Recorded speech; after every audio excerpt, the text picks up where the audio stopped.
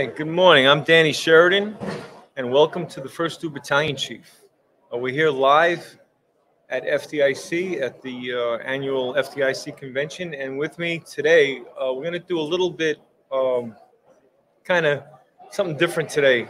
All my battalion chiefs and all my chief friends that we're hoping to come on, we're all on planes right now. We're at the airport. So, but my plan B is a pretty good plan B. So with me today, I'm going to have my two guests introduce themselves, and I'll turn it over to Ralph. Hey, good morning. Ralph Fernandez, 27 years, Lieutenant, Miami-Dade Fire Rescue, Platform 59, and also instructor for all international programs for Miami-Dade Fire Rescue. Pleasure to be here. Thanks, Ralph. Danny, thanks for having me. I'm John Riker. I'm a retired chief from the city of Newark, New Jersey. Spent 36 years on the job over there, and I'm happy to be here to support you, Danny, my good friend. You know I have 38, right? Whatever you got. Whatever you got's okay with me. Just keep paying a pension. Yeah. So before we get started with the show, I just want to take a moment to thank our sponsor. The studio is brought to you by Firehouse Subs and the Firehouse Subs Public Safety Foundation. Enjoy more subs, save more lives. Find out more about restaurant ownership at www.firehousesubfranchising.com. So, yeah, welcome, guys. It's really an honor that you're here. Everything works out the way it's supposed to work out, right? And I want to take a quick moment to just do a quick plug. I'm going to be working with the Friends of Firefighters in New York City. And one of the chiefs that I wanted to be on today, Walter Lewis from Orlando, had to get back to Orlando because they had a situation in Orlando where they lost a firefighter. Yes. And the bike ride that I'm doing in Ireland with a group of FDNY Irish firefighters is to support the Friends of Firefighters in FDNY. It's a nonprofit, separate from the FDNY, but they help counsel for free, not a charge. They give PTSD, marriage counseling, any kind of counseling. They do acupuncture, and they're super busy. Nancy Carbone has done an incredible job after 9/11, helping out the FDNY. So I'm going to put my support into her. So if you're interested, you could look up on the internet, Friends of Firefighters. So I just wanted to do that quick plug. And we'll get into the show. So to start, I guess I'll do my own self-promotion, which I don't really do. But I see you got my book. So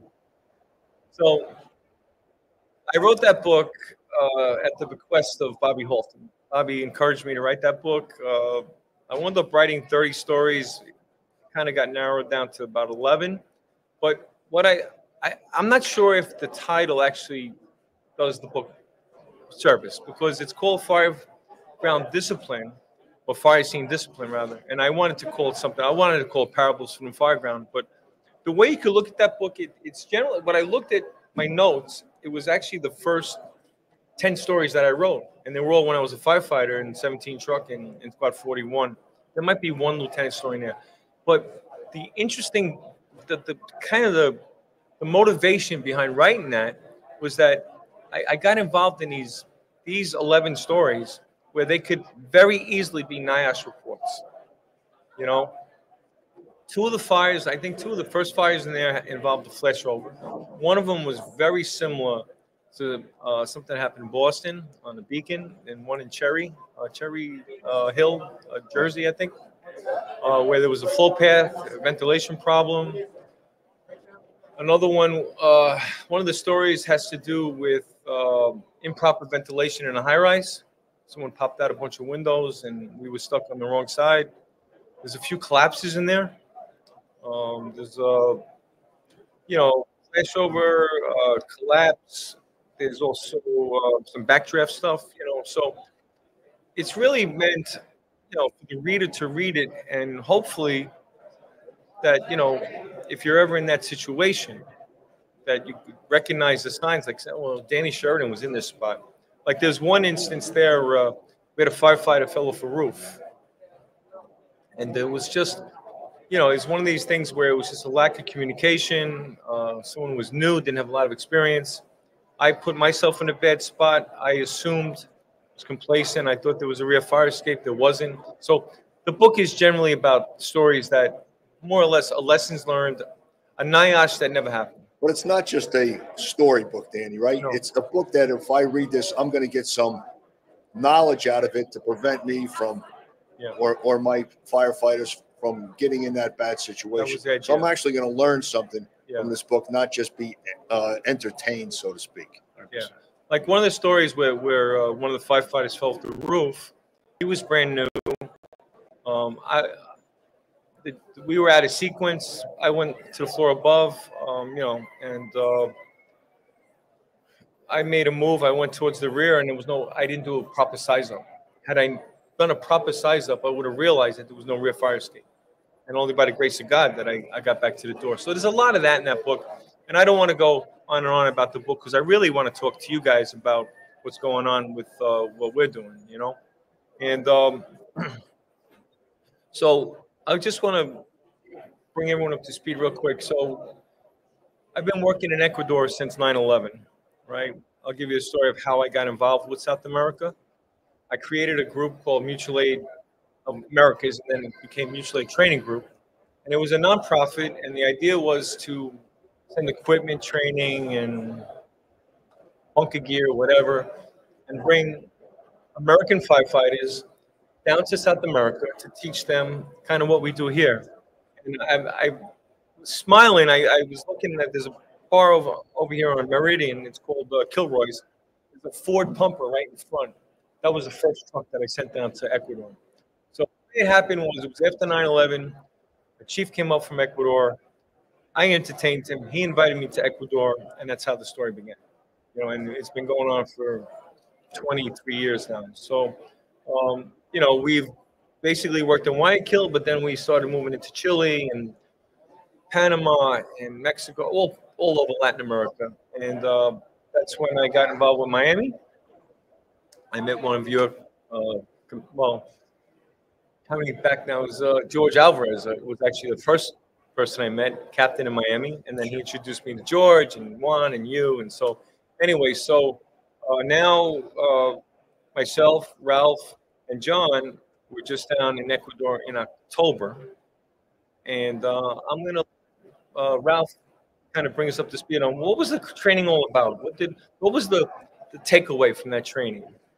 Well, I think the biggest thing about their training is since they operate in a mostly volunteer status, we kind of got to take care of them and adjust their tactics and such. We pretty much got together and thought, yeah, for sure they need apparatus placement and all that other information because they don't really have a structure on the way they use it. But we thought that the transitional attack was going to be great for them because of the fact that a lot of times they were making interiors and interior attacks very blind, not necessarily with what they needed, especially the GPM they needed.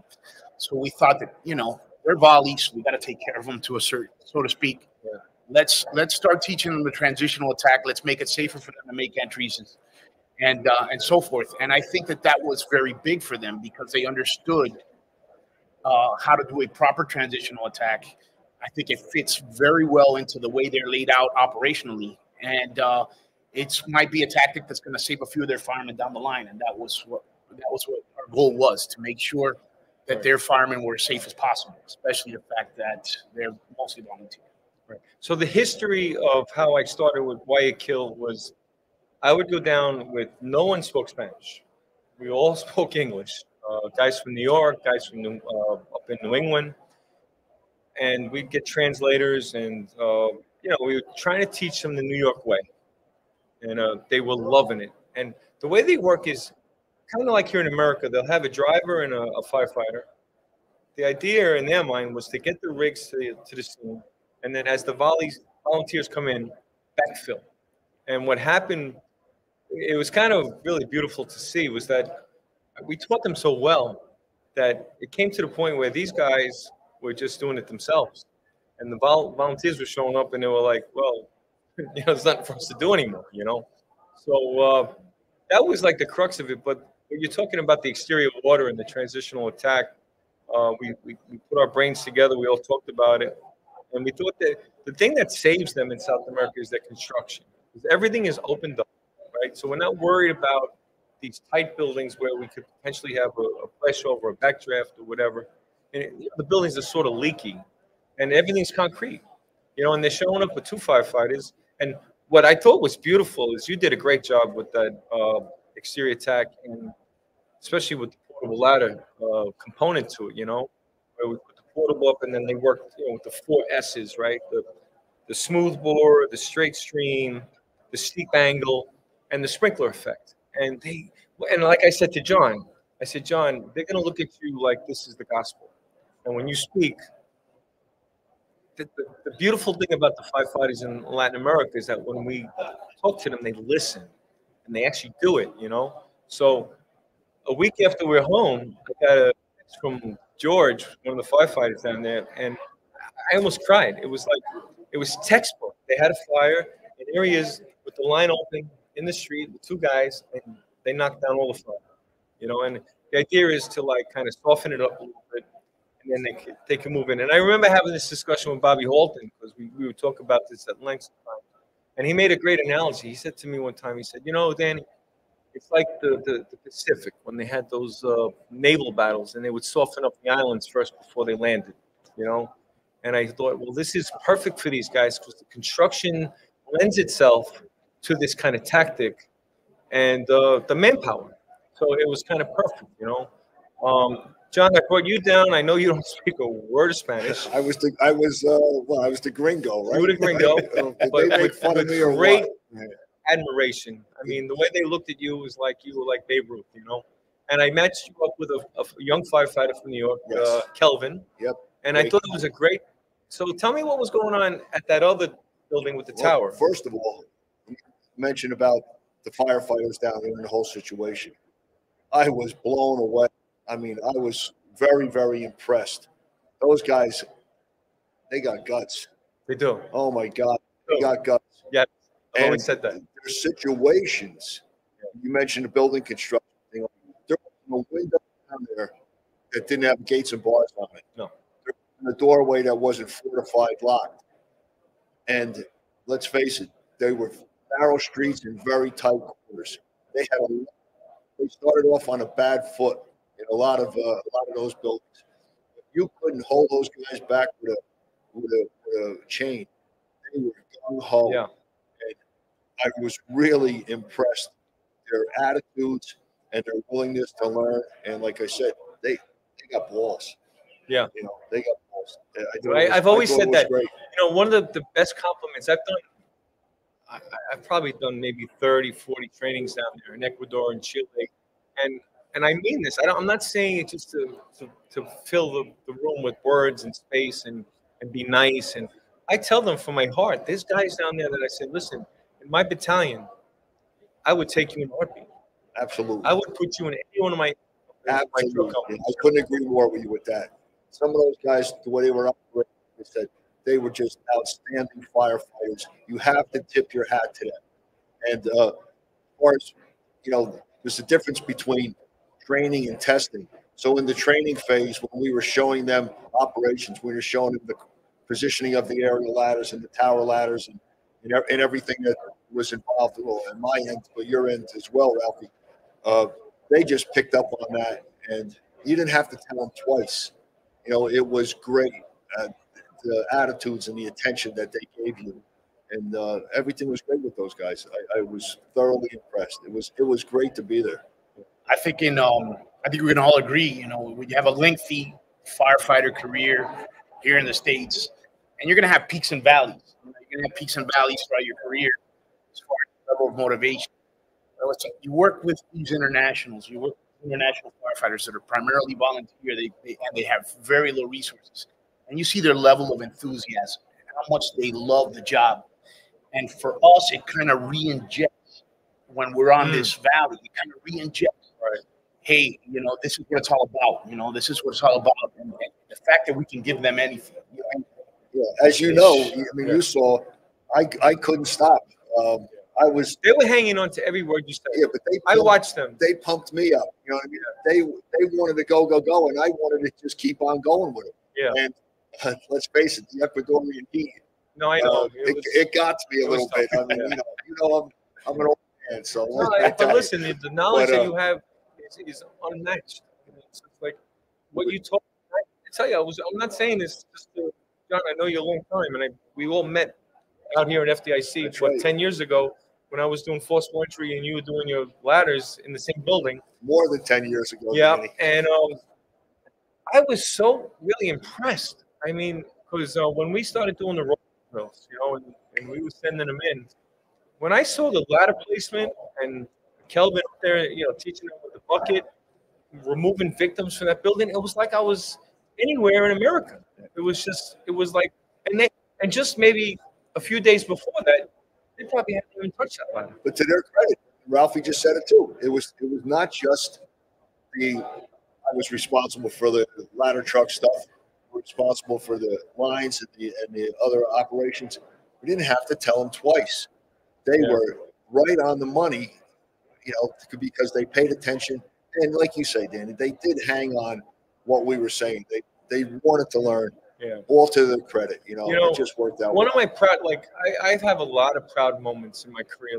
I have a great career with New York City, 38 years. I've been in busy companies, but I'd go down to Ecuador, and when I first went there, they didn't have anything. I mean, they're running around with sandals on. You look at their air packs. One guy might have one. One guy's got a bandana on. One guy's got a coat that doesn't fit. The gloves are like 5 sizes too big. The boots don't fit. But their heart was like their corazon.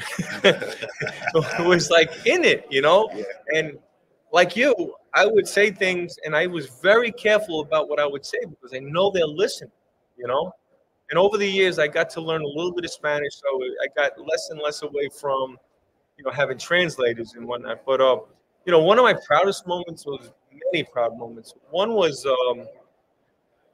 they had a fire, and you met Montenegro. He was the captain, and I had sent down an aerial ladder. And what had happened when they had a fire in a 5-story tenement, just like New York, mixed construction. Yep. And I had told them, I said, if you're not making progress in 20 minutes, it's time to rethink what you're doing and maybe reevaluate, and maybe it's time to back out.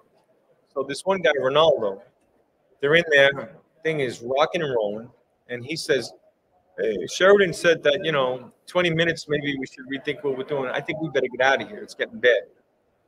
So they all left. They went down the stairs, and unfortunately, one guy went one way, and then the rest went the other way. The building collapsed. The aerial ladder was up, saved this guy George. He's still pretty beat up. You saw him; he still limps, and he's all beat up. But we thought he was dead. I was actually, I don't know where I was when it happened. I think I was up in New Hampshire. We were doing a class up in New Hampshire, and we had heard what happened. But the fact that I gave them that little bit of knowledge, they never. But it's a double-edged sword for me because they never would have been in there if I had never taught them. So for me, I get conflicted because I taught these guys to be aggressive. Because one of the chiefs one asked me, he said, "Why in New York do you have all these deaths for firemen?" To them, it was unfathomable. Why would a fireman die? But it's a double-edged sword now, right? You teach them to be aggressive, and then now they're inside, and now with that comes the possibility that's why we teach them to be safe.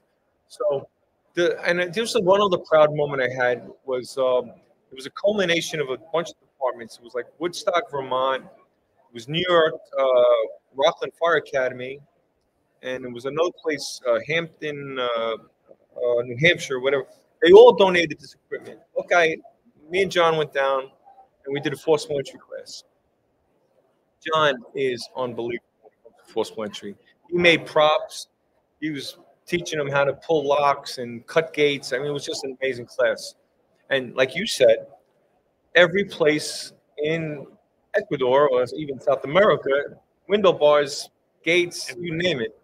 So the chief calls me up. It's Palm Sunday, and he's practically crying. He goes, Danny, he says, you're not going to believe this. He says, we just had a fire, and we pulled out 3 kids.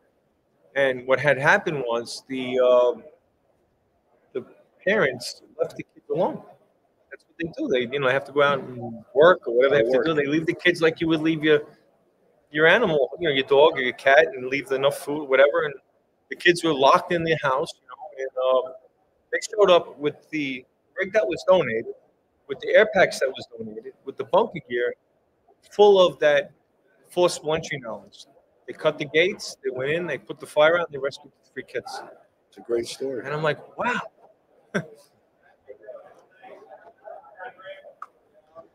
So yeah, very those stories, and they happen more often than what we know. They mirror us, they mimic us, they watch what we do on social media, YouTube, and stuff like that, and it's amazing. So we carry a lot of responsibility as instructors when we do videos and when we do stuff. Do stuff because we've got a building code and construction here in the United States. We're a lot better, but over there it's all mixed construction. It's whatever they have available, so we can't. We hope that they don't take that for granted. And Ralph, you're 1,000% correct, because one thing that really kind of disheartened me a little bit is that I spent so much energy. I brought guys down like Buckeye and Bohack and all these New York guys, and we're teaching them how to do engine ops and stretch a line and importance of the first line and interior, smooth bore, like just what we do in the East Coast, And then this group of firefighters came in from, because it was free training, so they were grateful to have it. Freeze for me. They were from a different country, and they had a whole different concept of firefighting.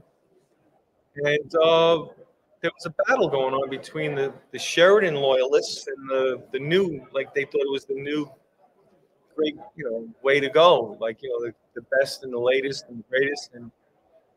And this is why we're going to talk about this more, is that, like, we really know their construction. We know everything about them. I've been there so many times.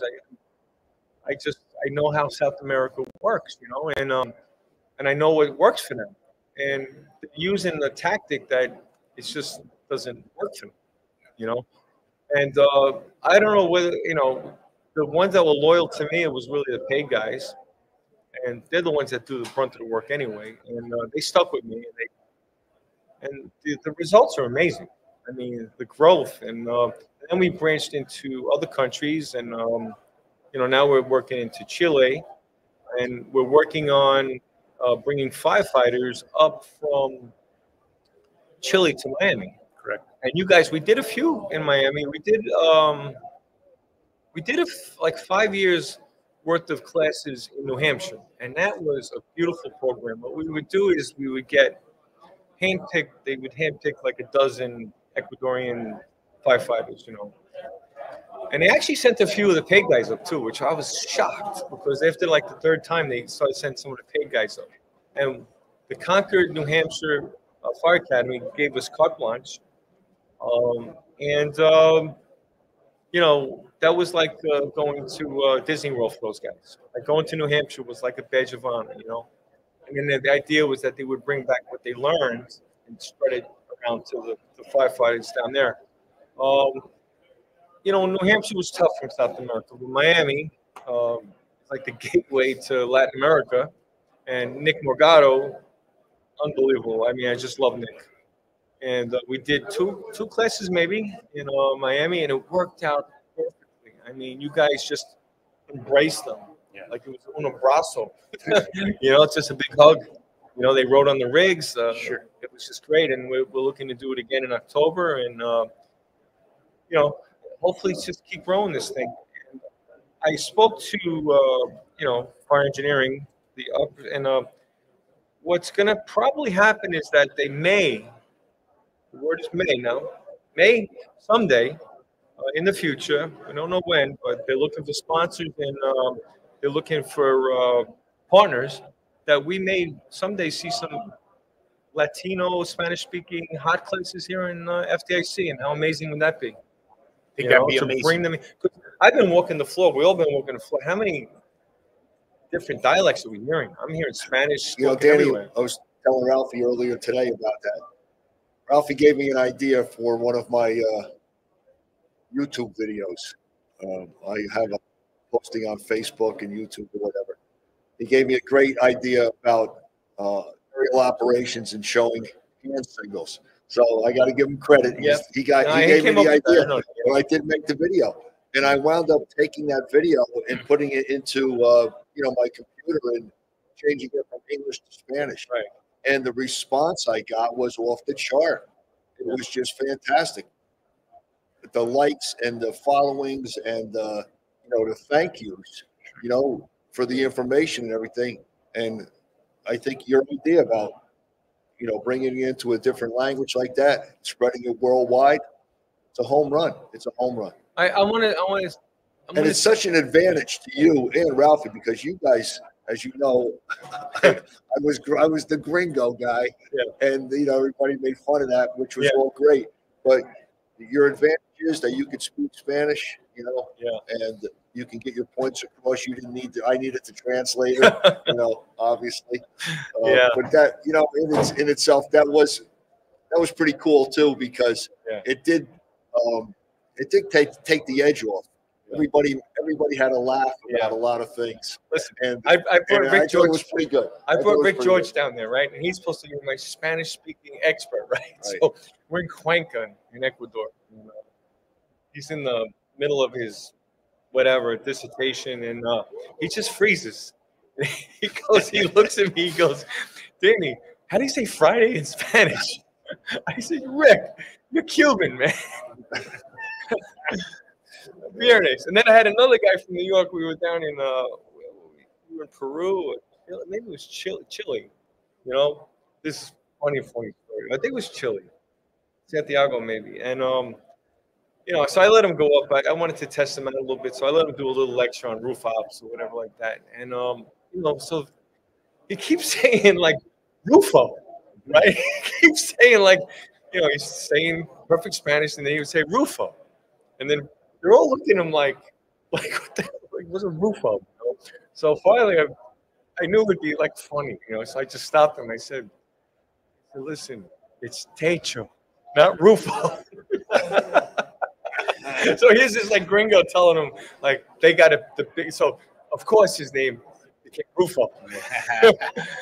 But we have so much fun with these guys, and they just it's such a pleasure to work with them because they're so appreciative of it. It's like they're teaching the gospel. Like, could you imagine what it was like 2,000 years ago when they're hearing the gospel for the first time, and they look at you like you're the word, man. Like you're the.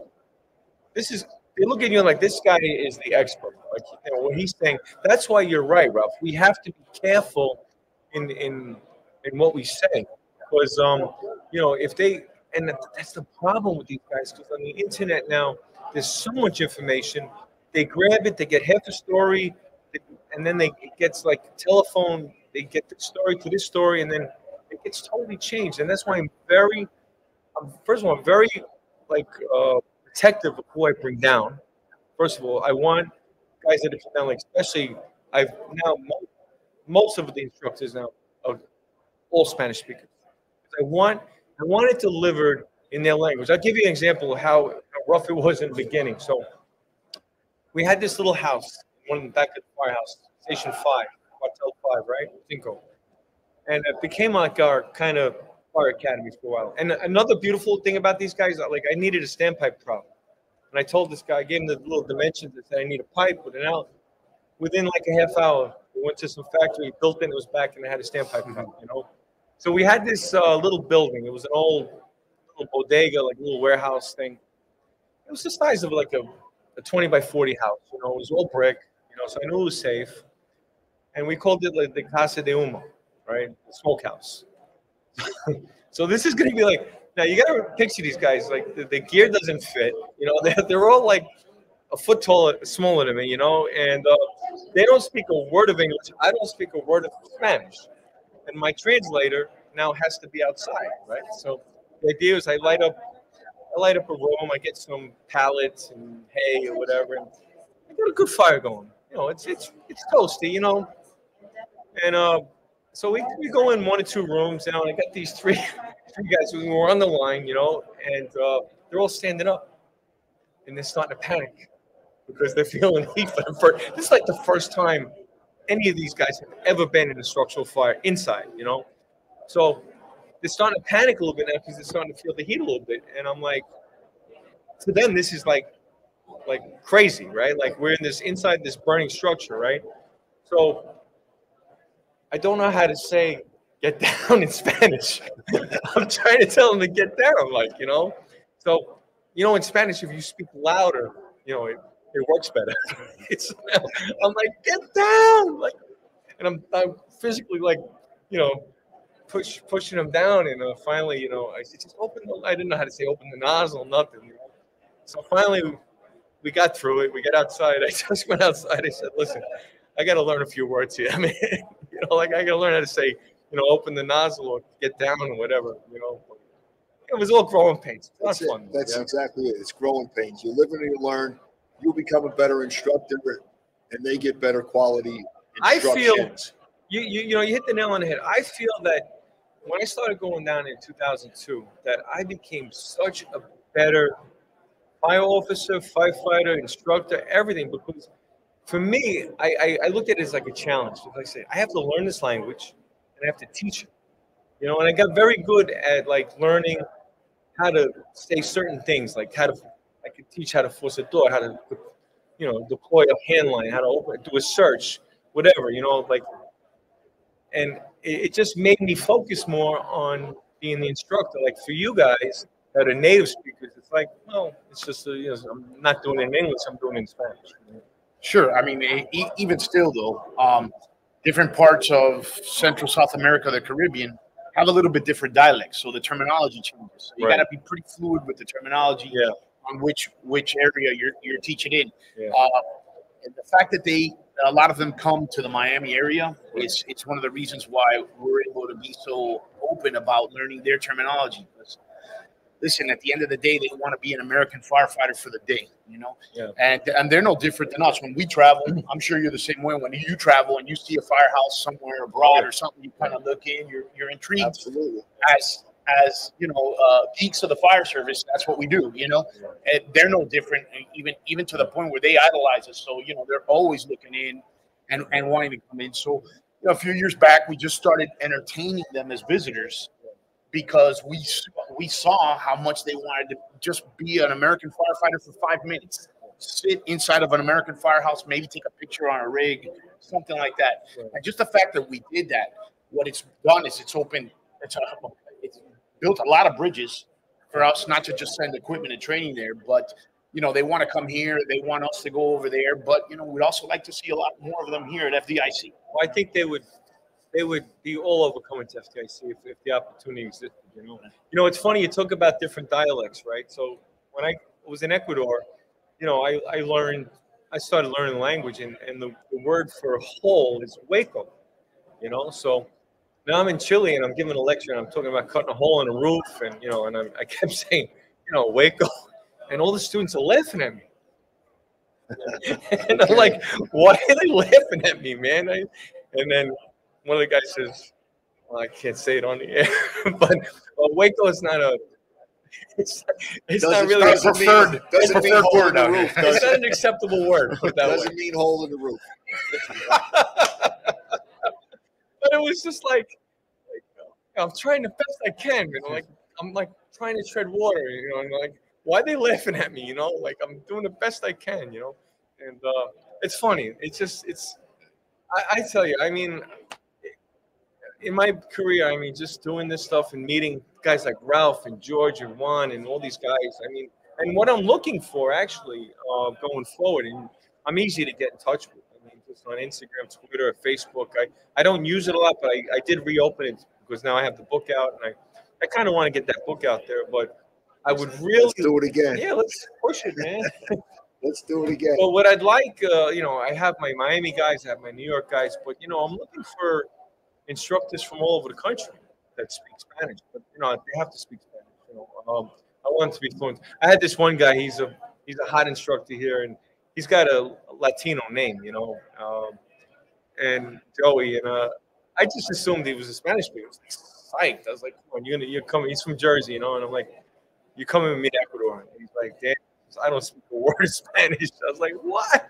You know, but we got some great instructors in Miami and New York. And I want to find other instructors. You know, I want to get guys that want to travel, you know, well, this is the way to do it, right, Danny? I mean, right now we're broadcasting on the you know, FDIC network. I'm sure there's, you know, a lot of people looking at you. Somebody's going to call and say, hey, that's right in my wheelhouse.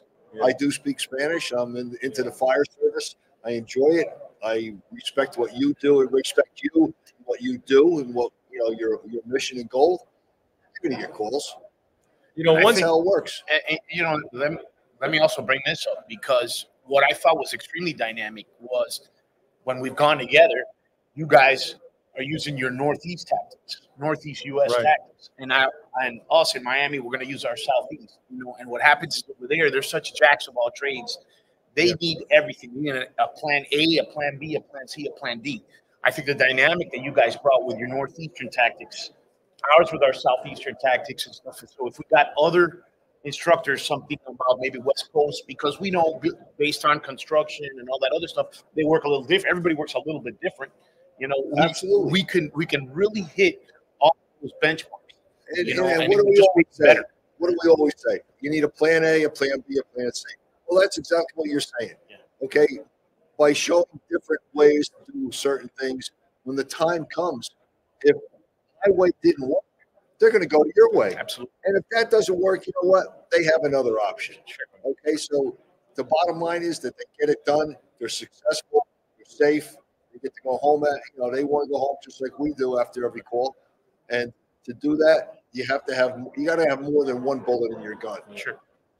Just to get into the weeds a little bit, I won't even mention where it was, but there's a pervasive kind of mindset down there that, like in a high rise, I've worked in project New York City Housing Authority area for practically my whole career. I was fireman in 17 truck, surrounded by 20-story high rises, Tenant 58 engine, done tons of project. We call it projects, we didn't do it the same way.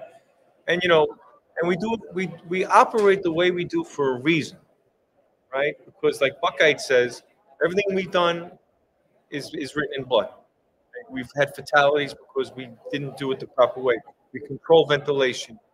We stretch from the floor below, and we stretch in the attack stairway and have another stairway for the evacuation. Like, there's reasons why we do things like that.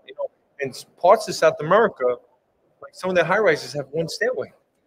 And I have to teach them, like, listen, you can't open that door and start moving down the hallway with people coming down the stairs. So there's all these things, that we're not saying these things because we just want to hear ourselves talk. Like, we're telling you this because this is how it works.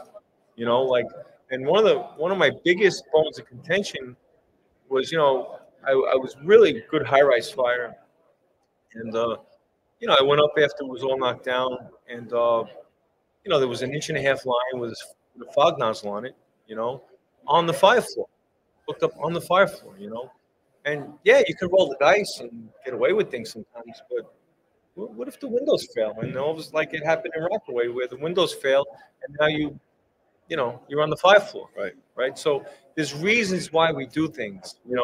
It's tried and tested. New York City, where since 1865, Newark, Miami, we've gone to thousands of fires, right? And what doesn't work, we take out. What works, we keep. One thing about that too, Danny, you say it's tried and tested. Yes, it is. We've done that. We've done that for years, right? In all our careers. I think an advantage to the training that you do is they don't have to try and test. No. They don't have to learn the hard way like we did. They are getting it, and it's already been done. So, and they have the faith in us, and they're starting off on a good note. I know it's a funny way to compare it, but it's like, these kids, the young kids today, they watch YouTube, they're playing guitar, and they're watching, Jimi Hendrix play, and they're learning right from him. But Jimi Hendrix didn't have that. He learned note for note, in a different way. So it's, you see my comparison to that. So those guys are watching the New York City Fire Chiefs, Miami-Dade Fire Department in operation. You guys already proved it, all right? And now they're getting it firsthand. And that's why they're good at it, because they didn't have to learn the hard way or do it wrong. They got it right from the. What do they say? It's great to learn from your mistakes, it's better to learn from someone else's mistakes. You know, I always felt that way. Like when I go down to Ecuador or Chile or Colombia or wherever, you know that you know I'm giving them the stuff that I've done. Everything I teach, everything I talk about, I have done firsthand. I'm not teaching anything that you've done. You're not teaching anything that I have done. This is all, you know, I'm looking out the window right now and I see a guy that's like Cubano that doesn't know how to say Friday in Spanish. Oh, that's horrid. Yeah. Unacceptable. It's Phoenix. So, but yeah, you're spot on, and yes, we you know, we've had the experiences.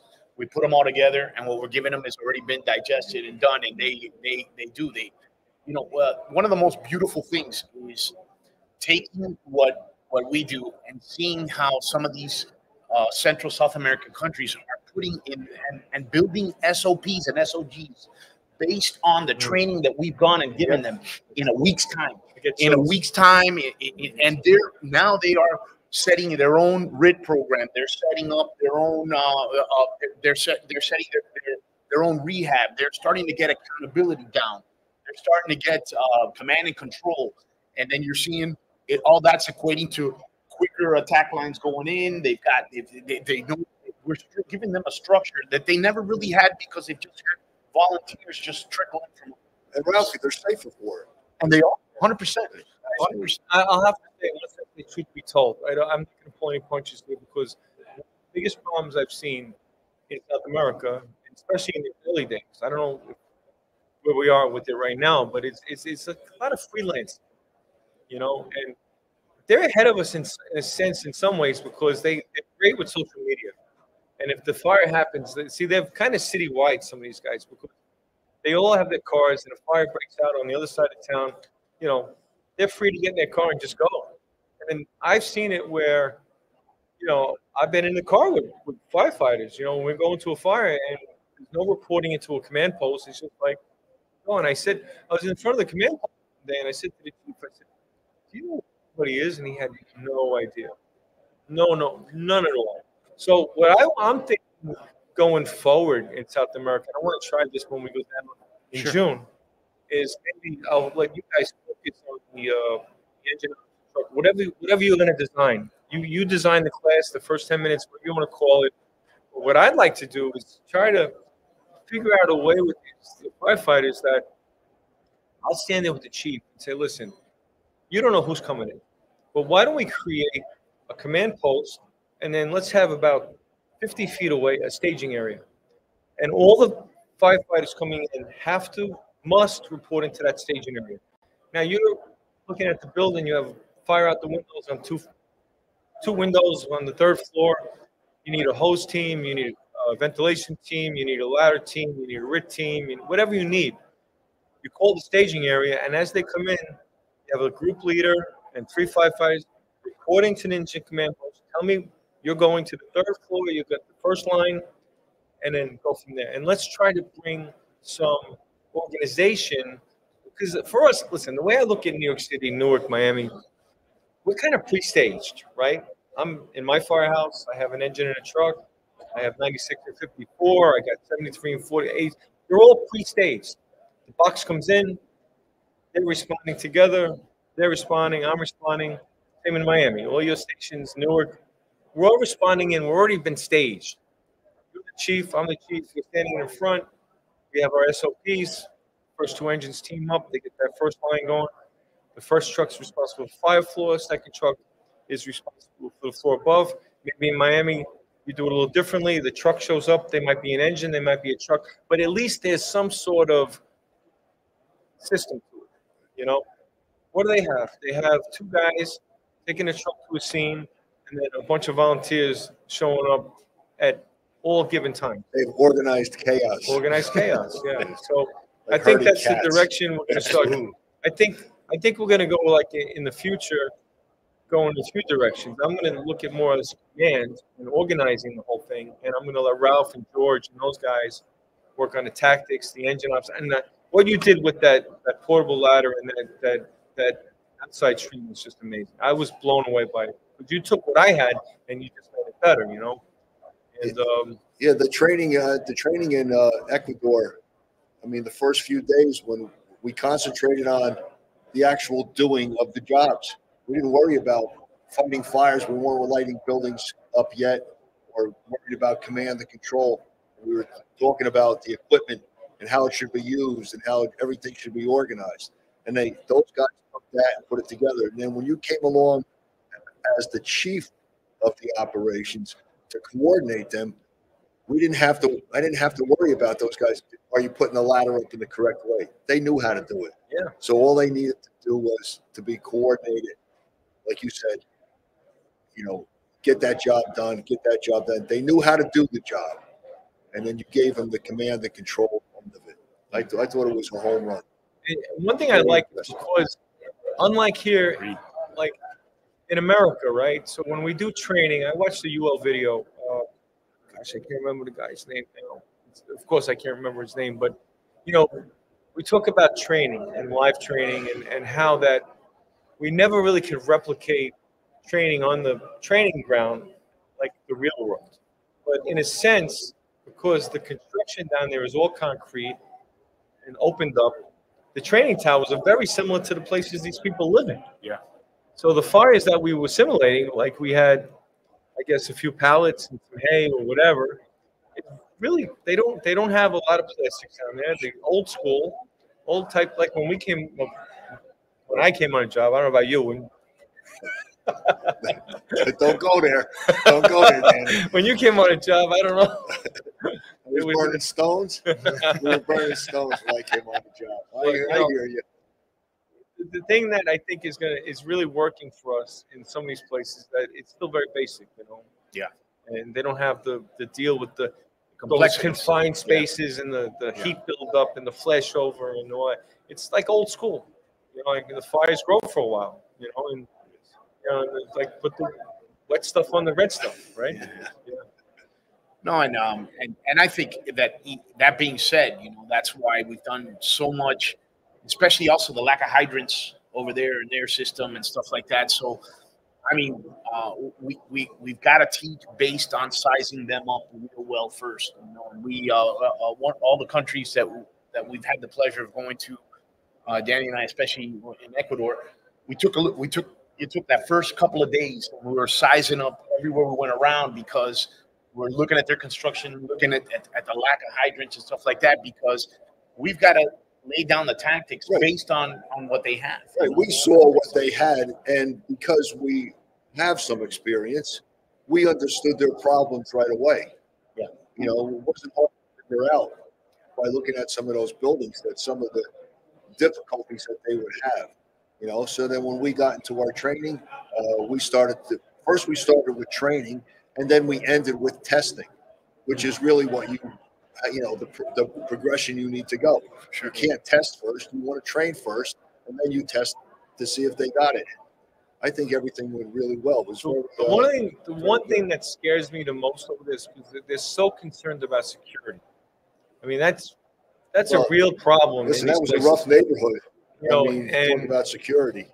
You know, this whole idea of like people, like it's in the Bronx too, and probably in Newark. I don't know how much it might be in Miami, but I know in the Bronx, I mean, people are so focused on being safe and getting broken into that they disregard fire safety. Like my friend Pete McLaughlin was killed in a fire in October 8th of 1995, and very dear friend of mine. He was working a rescue floor. We worked together in Squad 41. It was top floor fire, and he went in, and I guess the roof, whatever the roof was invented, the top floor was invented, and it was my impression of what happened was that the cockloft wasn't really vented. It was kind of maybe the tarring sealed it, and so when he put his hook up, he introduced air into the cockloft. It just exploded.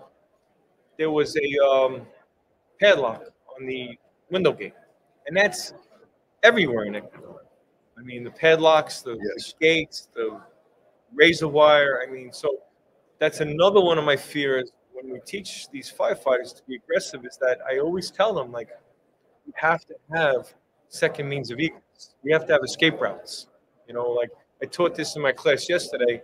It's something that I want to maybe even bring down. I just, as I'm saying it, I'm bringing it up. I think we need to do this in South America. Is this like concept that I stole from the wildland, where they don't do any operation until lease season is in place, right? Lookouts, good communications, escape routes, and safety zones. And I think this is something that we need to maybe look at going forward in South America. Maybe someone, the RIT team, safety team, whatever, because this could be a real problem. I mean, Absolutely. Absolutely. We have to put safety first, because if somebody gets hurt, if somebody gets hurt, it takes everybody out of play. Not only that one guy, but now we're rescuing our own. We're attending to our own people. And let's face it, how many times you've been to a fire where you had enough guys? It doesn't happen all the time. Doesn't happen. And in Ecuador, I don't know, maybe our audience really doesn't know, but they're all volunteer firefighters.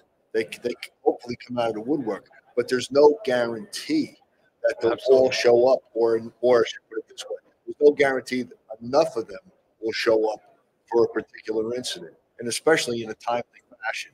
You remember the traffic and the driving through there. I mean, to get from one side of town to the other was insane. Every city in South America. I was in Bogota. It took us an hour to get from like our hotel to the convention. It's an hour. It was just like this. Traffic is insane. It's just It's just a free fall. Lima, I saw the same. Santiago, even worse. It's all the same. And that's why and that's why we can relate to them so well. I think we have such similar problems, but we have more answers. We have more answers. Hey, we have more resources here in the U.S., but we have more answers. And but still, you see it time and time again. We're fires above grade even in the U.S. and we tell them internationally, working fires above grade. What are the ground ladders doing for you? Still on the rig? They're not doing anything for you. Get them out there. Get them out to the structure. Let's get it going. Let's do it proactively. And then just starting to give them that proactive approach, I think, has been very positive for us in the long run. It's worked very well. So, clock is winding down. Sure. We're going to use every minute of what we have, though. So going forward, John, what do you? I know you've been retired for a while now, and I see at 3 a.m. on your shirt. 3 a.m. innovations. To me, Danny, it's the future of the fire service. I say this all the time to people that come to our booth here at the stadium. You're getting 3 a.m. innovations. You're getting the technology, whether you like it or not. I compare it to the cell phone. Years ago, when I remember the first cell phone coming out, I looked at it and said, what do I need this for? Right? Now, I'll drive back home after I get on the highway. I'll turn around and go home because I forgot my cell phone. Right. It's that idea with the 3 a.m. 3 a.m. is a command and controlled software product that keeps accountability of your firefighters. Safety first. We've been mentioning that all day. 3 a.m. goes on your computer. We all have computers in the rigs. We all have them in our chief's cars, right? And the chief has multiple ones on his desk, even in the office. With our command and control software, he can keep accountability on his apparatus and his members. Plus, there are many, many, many other features of this product that can, the bottom line is this, keep our guys safe. So you track the apparatus too. So like if I was at a box and I'm screaming now, I need another truck. Right. An 11 truck is on their way. Where are they? I can look on my screen and I can see where 11 truck is. I can know. Can the other companies see where the other companies are? Yes, they can. So they don't. And the chief officer looks at that and he says, normally my second due should be there in a minute. But my second due is out of service today. They're down in training academy. They're out of service. They're at a car fire somewhere. Right. All right. And he looks at that and he says, okay, now I got to adjust. Plus, the views, the street views, the overhead views allows commanders, not only chief officers, you know, the commanders and the fire of the lieutenants and captains, I should say, to look at structures ahead of time and say, you know what, can't put the aerial up there. Got too many wires and trees in front. Oh. You know, can't put. I might need an extra engine and truck. I got all gates and bars covering the entire building. Our software gives you that information and allows you to. So let's suppose I'm thinking about a fire I had I had 3 warehouses and I had a big lot full of trucks that were totally involved. I needed a towel ladder in the rear and I needed a towel ladder in the front. Now, sometimes you get caught up in what you're doing, you know, you're getting on the radio, but you want my towel ladder to be on the Charlie side. Could you, like, on the computer say, hey, Absolutely. this is where you're supposed to go? Absolutely. I could actually pinpoint. I could put it X marks the spot. So there's no verbal communication. No. It's just like, boom, it's on the computer. It goes to them. This is where you're supposed to go. Right. With the 3 a.m. system, you can remove the confusion of a verbal command and put it in a picture or in a writing.